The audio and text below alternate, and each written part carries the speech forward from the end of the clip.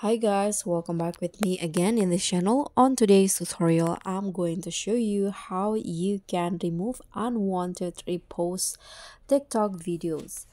So if you accidentally repost a video on your TikTok FYPs, I do that a lot. So I accidentally repost a video on TikTok a lot, and here I'm going to show you how you can hide or remove that from your TikTok profile. So here, what you need to do is just go to your profile on TikTok. So click on the profile button, and this is where you can see the list of videos, TikTok repost video. So let's click on this repost button, and these are the list of my repost, TikTok repost video. So let's say I accidentally repost this videos right here.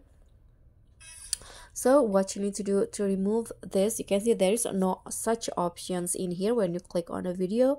So here you need to click on share button, this arrow buttons right here, and there will be this option remove repost. So just click on that.